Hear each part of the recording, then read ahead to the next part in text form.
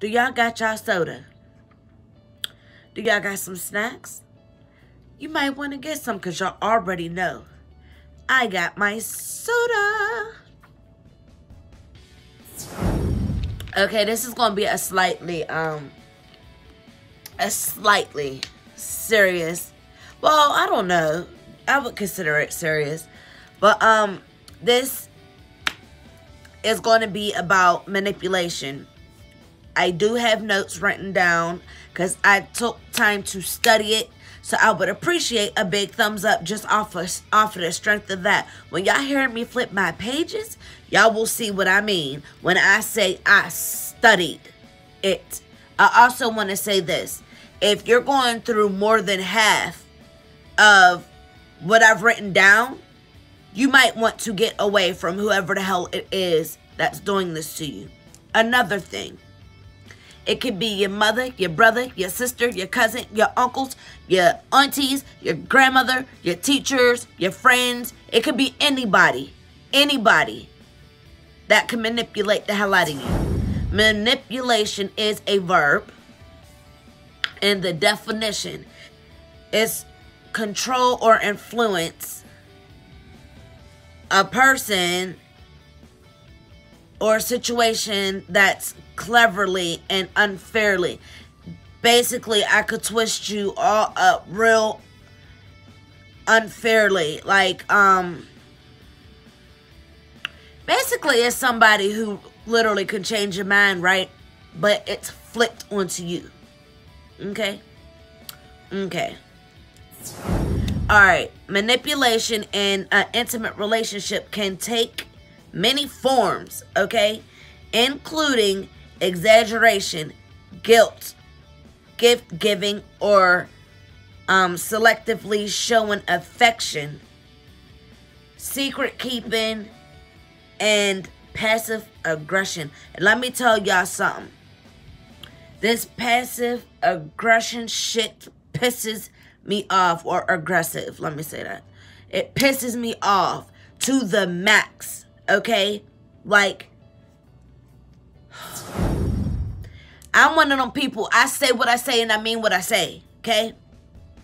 I hate the people who signify. They can't flat out tell you what they want to say. They want to be sneaky and smartasses about it, okay? It pisses me the hell off. We just gonna keep it rolling, okay? We're gonna keep it rolling. This is what manipulators do, okay? They will guilt trip you. It'll be on some,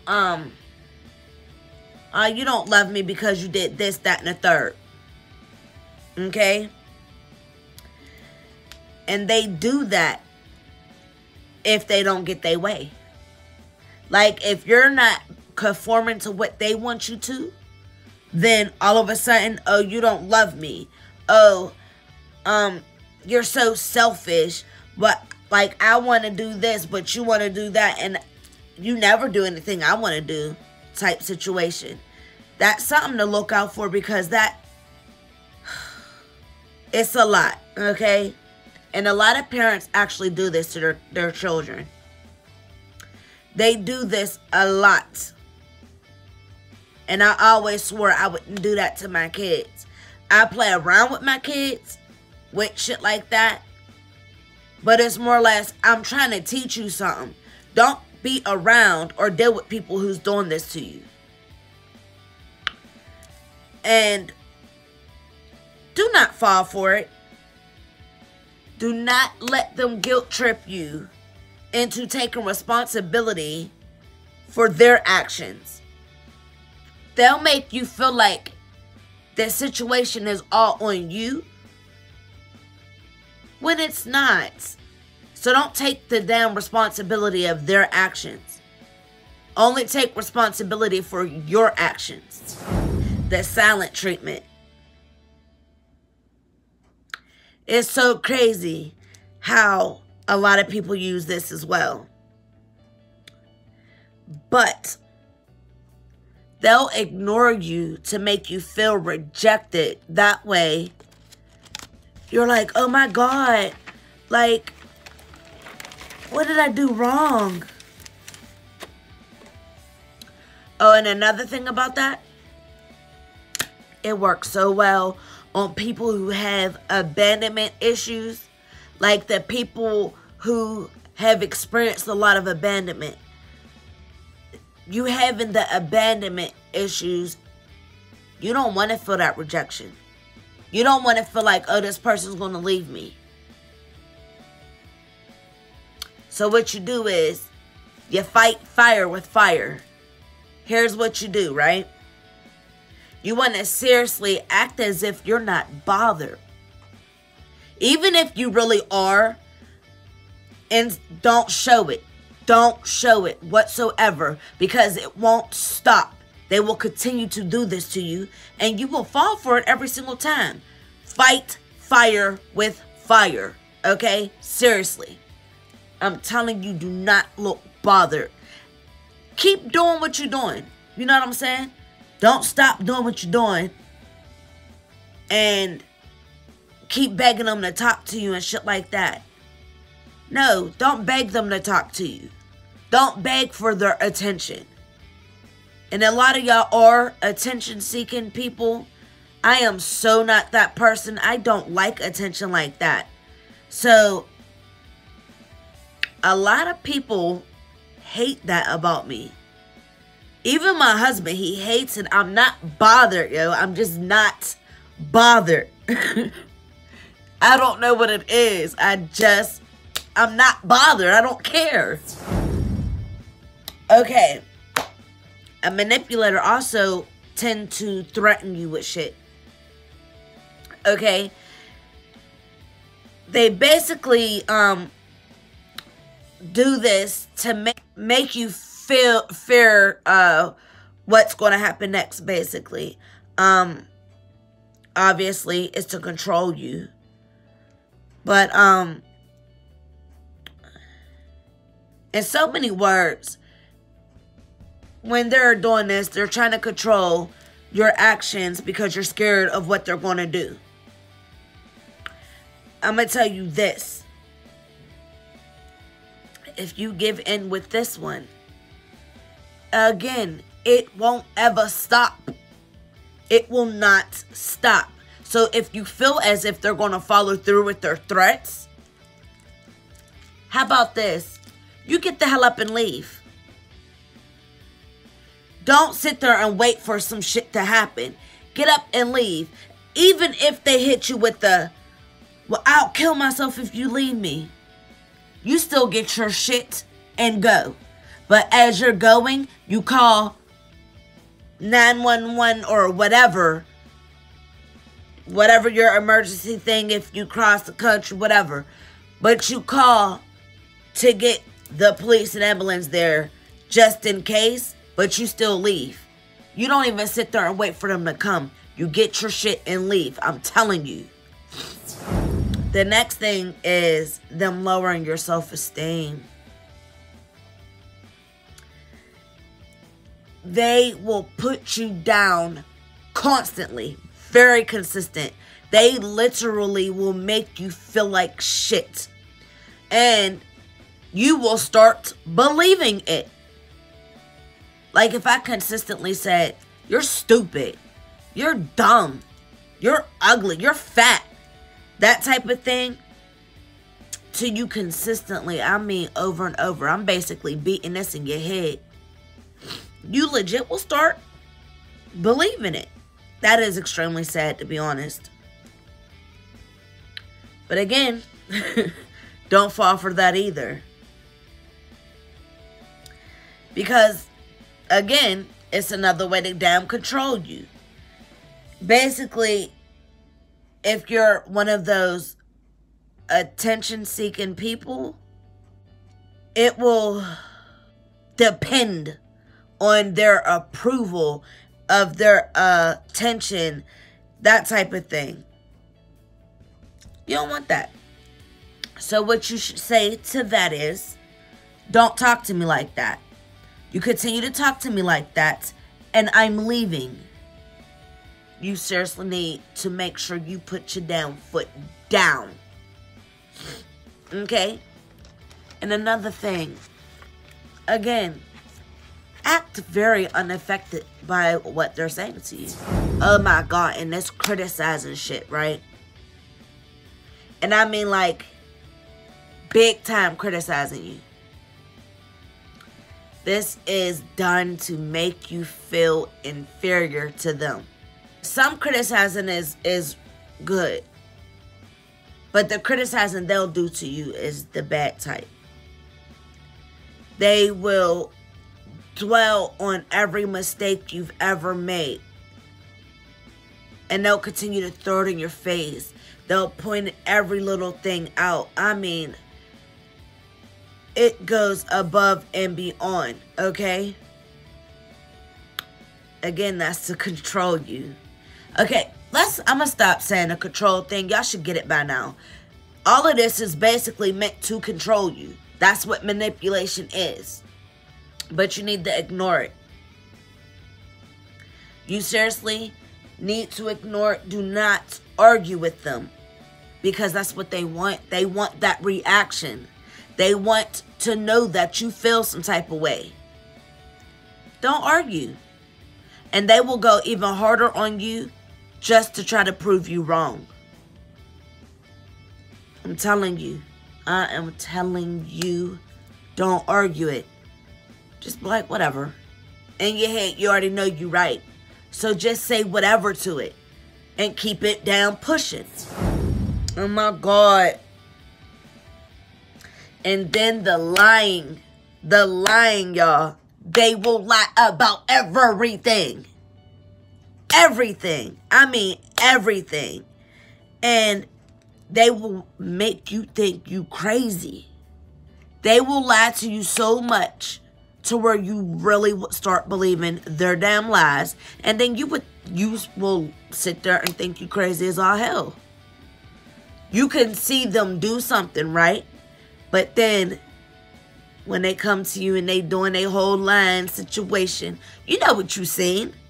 You will start thinking you crazy as hell. You would really be like, yo, did I really see that though? And them not telling you the entire story. This is different than lying. They're withholding the information. The important information of their story. They will have those parts of the story and tell you. Basically, they telling you some of the story, but leaving out the important shit. Oh, and they do that to make sure you at a disadvantage to it. They want you to be at a disadvantage with them. The mood swings, they do this to make you fear what mood they're going to be in. Let's say you went to sleep. They've been up, right? And you wake up, you're already in your head like, oh my God, what mood is he going to be in when I go downstairs? Or what mood is she going to be when I go downstairs? And you basically start fearing it. And that's to control your actions as well. Because now you literally walking on eggshells. You like got down. And you do it to not piss them off. I don't know if any of y'all ever heard of love bombing. I never heard of it until I started studying, right? Narcissistic people use this manipulation tactic to hook you and then ghost you. Meaning, which everybody should know what ghosting is. But basically, they'll make you love them, right? They'll make you think your relationship is perfect, right? And then all of a sudden, no phone calls, no more seeing them. They literally just drop off the face of the earth to you. And then you'll start thinking it's your fault. And then the whole punishing you thing. Now, this manipulation is a type of bitching, nagging, physical violence. Sip to the physical violence.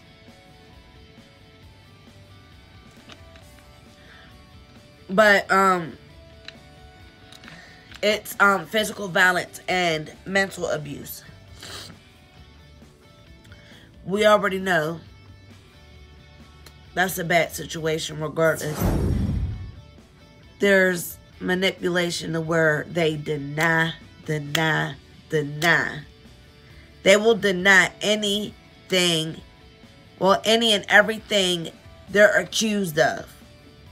Any and everything they're accused of. Oh, and they will flip the truth. Sociopaths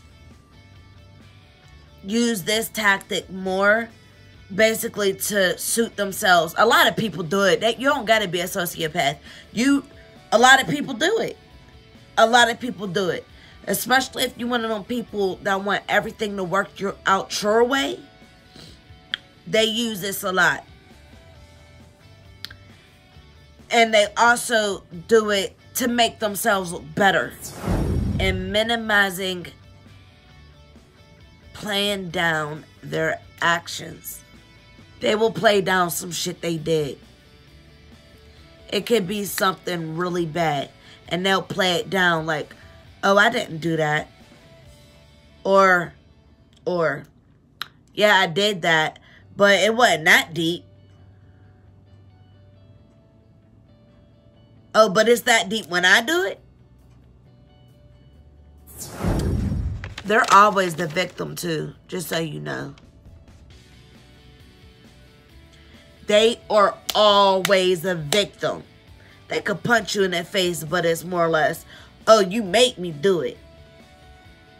Like, you just said you don't care about me.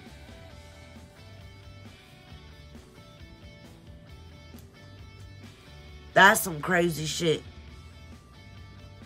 That's basically them trying to make you feel bad for them. You will end up feeling bad for them, even though you're technically the victim. And it's like the same thing I just said with them playing the victim. Then they start pointing the finger at the real victim. The manipulator will make you have to defend themselves in order to control your actions. Y'all should get that. I mean, y'all should already get that. The manipulator got a way of buying you gifts. Basically gassing you. Like, oh my God, you're so beautiful. I'm sorry. I can't believe I did this to you. And things like that. Then you start letting your guard down again and start to trust them all over again. But we know what happened next, right?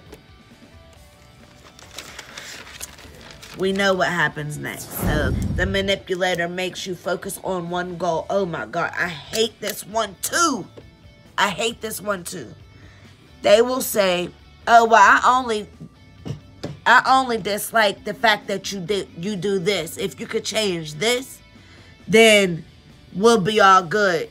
You'll focus on that one goal, right? And then all of a sudden, once you reach that damn goal, all of a sudden, it's something damn different. It's something different next. It's, oh, well, I mean, you halfway changed this, but I said that I didn't like that. Okay, all of a sudden, again, you crazy. Not them, you crazy. I hate this one too. Diversion, yo. Let's say you address them about some shit they done. All of a sudden, oh, they changing the subject. And or they will flip it onto you. They will divert your attention to you. They will pinpoint something about you. Basically, they just moved the subject from themselves and put it on you or something else. And being sarcastic. The sarcasm is real out here, okay? They will make little sly ass comments when y'all in front of other people to make you look and feel stupid. So that lowered your self-esteem just off the little sarcastic ass shit they say. You already know about the guilt trip. Them making you feel bad. Yeah. The manipulator will charm the hell out of you. So you could, again, lower your guard, right? But then they stomp on you all over again. They will crush you all over again. Again, you're a piece of shit. But then it starts back up again. And then they'll play innocent. Oh, they innocent as hell. They innocent as hell. You go to them. You say, hey, did you do this? Here's the manipulator's reaction. Okay, you ready? I'm going to act it out myself. You ready? Did you do this today? What do you mean? I didn't do nothing. I didn't see that person. Or that's how they act innocent. They will act so shocked that you would even ask them that question. Here's the big one. Excessive rage. Basically, here's how they use this. They will rage out on you to the point where you're all of a sudden terrified now. You are terrified. You're terrified to say anything, do anything, because you're scared that they're going to rage out on you again, which can turn into physical violence. So now, you walking on eggshells. It's just like the other thing I said about it, like you walking on eggshells. It's just like the mood swings. They will rage on you in order for you to all of a sudden submit to them. So now you basically playing the puppy, basically. You're under their control because you scared that they gonna do it again. This is a doozy. And I see this done all the time. I know a lot of people who go through most of these. You could pinpoint them.